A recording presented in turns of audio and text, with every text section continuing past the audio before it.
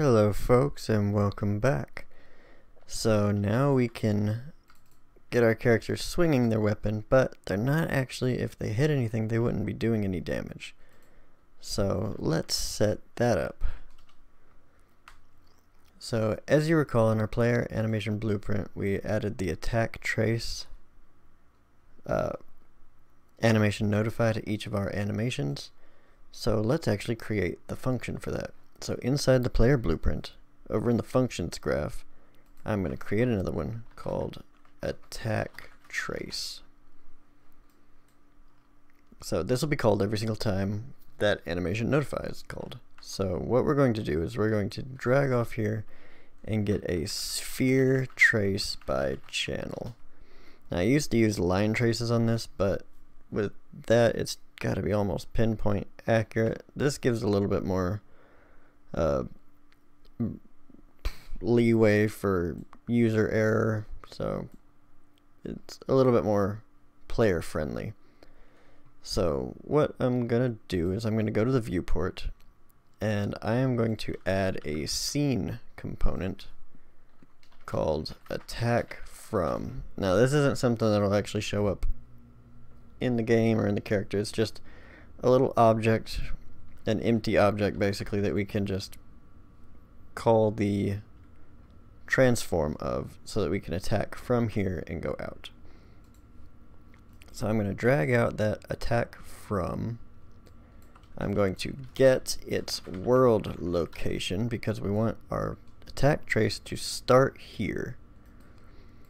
Now we also want to get its forward vector, so whichever way it's facing we want it to go out that far. So I'm going to drag this back a little bit. Now from the world location we want to add a certain amount from our forward vector to the world location to tell it where to end. So from here I'm going to drag off and we want to get the add, and to get the distance out from our forward vector you want to drag off Shift 8 to get this multiply, or you can type in multiply just like that. Now if you're using Unreal Engine 4, you'll notice that you have like vector times float, vector times all kinds of stuff, vector times vector. In Unreal Engine 5 you just have a multiply node, and you'll always get this to start with.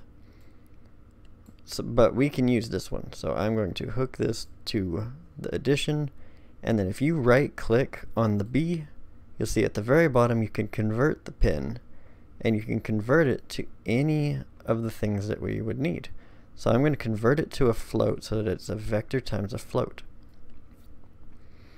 Now I'm going to just input a value here. If you wanted to, what you could do is in your weapon info, your sword info, if you also included like a range, like if you had a short sword and it could only reach so far versus a long sword that gave the player a little bit more distance, you could also include that in the sword info and then just feed that directly into there. I'm not going to do that right now. I might update that later on, but for now it's just going to be a set value. Mine is going to be probably 150 to start with, and my radius is just something small, just 20 for now, which I'll show you how to draw the line so that you can check and make sure. Now one problem with this is that it's going to get blocked on anything that registers a visibility. So if our character's holding the sword, or our character themselves actually will trigger this hit result. So what we want to do is we want to tell it what actors to ignore. So we're going to drag off here and we want to make an array. So it'll give you just a bunch of little, you can add as many pins as you want. I just want to make sure that it's ignoring the player blueprint, so I'm going to get a reference to the self. So even if it hits any of these components, it completely ignores it. I'm going to add 2 pins and we want to make it ignore our sword and our shield. Since this will only be called when we're in melee mode, we don't have to worry about anything else. But we don't want it to trigger on our sword or our shield. Now just to show you, I'm going to go ahead and, if you hit this draw debug type, this will actually draw the lines and let you kind of play around with their values. So we'll compile that real quick. We'll go into the player animation blueprint, and in the event graph we need to actually call this. So I'm going to drag this one where we set the reset attack. I'm going to get the attack trace anim notify, and then I'm going to call that attack trace function from the player blueprint. Oop, get on there. So now I'm going to save real quick. If I jump in, I grab a sword,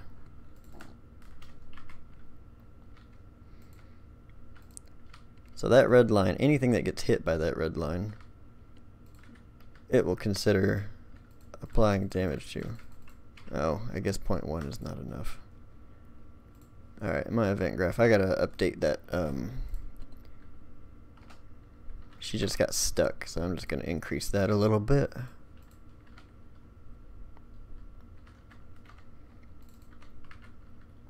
But now, anything I attack, that is where, which that looks good for this sword. So back in my attack trace, I want to tell it what to do based on whatever it hits. So right here is the out hit. This will give you the results, and he breaks apart whatever this interacts with, and you can get all kinds of stuff from it. So we're going to break it open.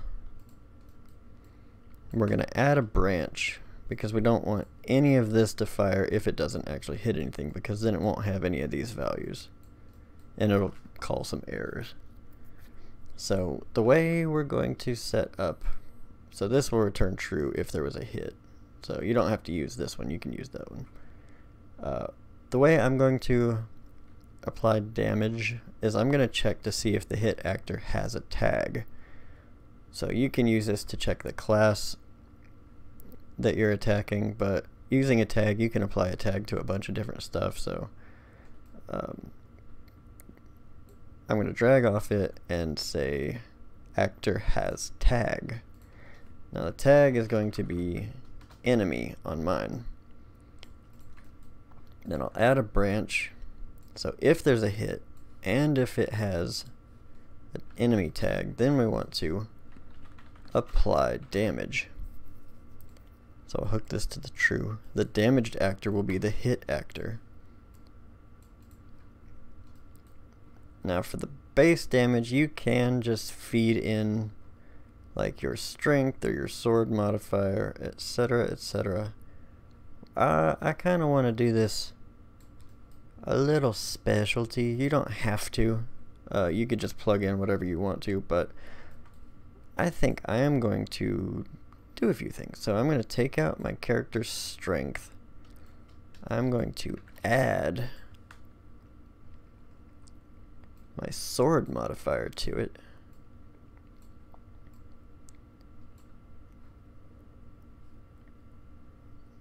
And then, let's see. I want to do kind of in range. I don't want it to be the same amount every single time. I kind of want it to be within a certain range. So from here, I'm going to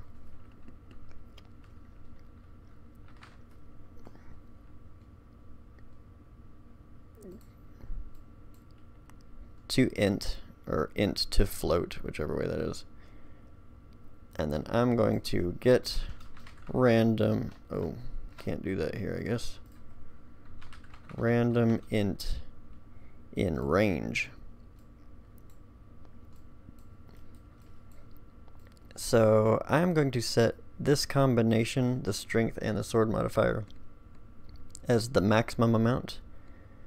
And then I'm going to take off there and subtract also a random integer in range. Oh, that's not in range. Random integer in range. I'm going to say take off between 2 and 5. And that will be my minimum amount.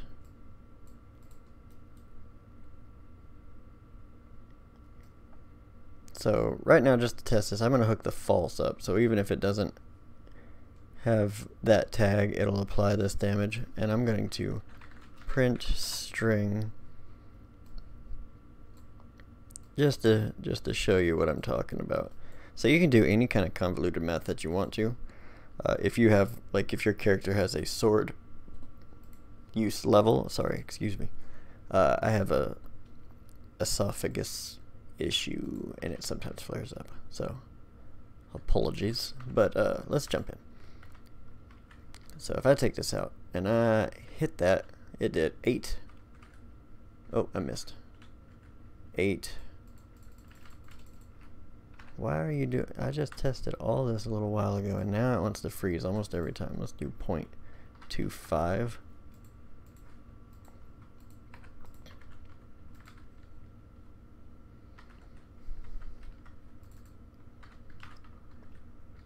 So if I jump in and I attack that, it did 6, 9, 10, 10, 7, just a little bit of variation. Or you can just feed your values straight in if you want the same amount of damage done every time. So that every time you attack, it does the same amount.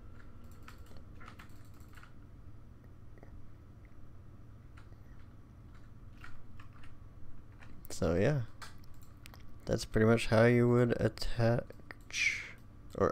and add damage. Now, like I said, you don't have to do this. You can just feed that straight into every time. Let's see, strength is 10. What is my sword modifier? Why my sword modifier not doing nothing?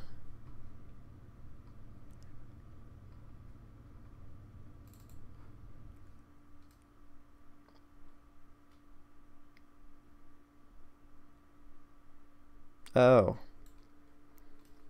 It's because we ain't doing nothing with it. Alright, well, let's set that up real quick. So, once we set, let's see, in our changing sword, right here where we're adding the new sword info, let's break that open real quick.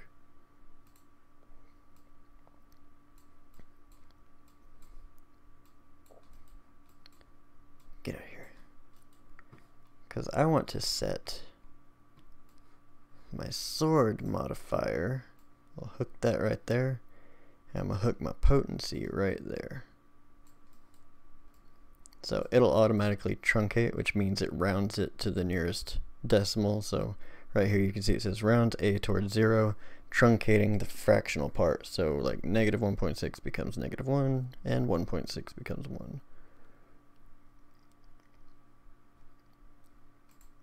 So now when I go in, let's take a look at this sword real quick. Oh, I gotta check the data table.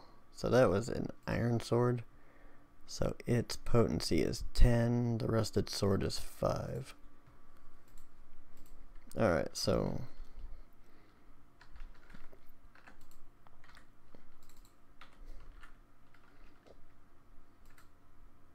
yeah, now it's doing more damage and updating as it should.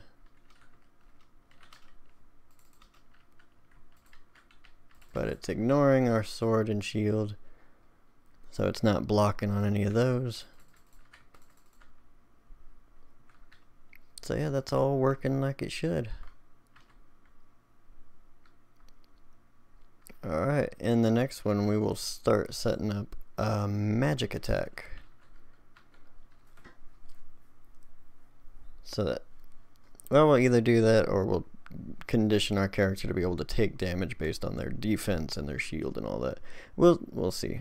So, alright, thanks for stopping by, and I will see y'all in the next one. Bye-bye.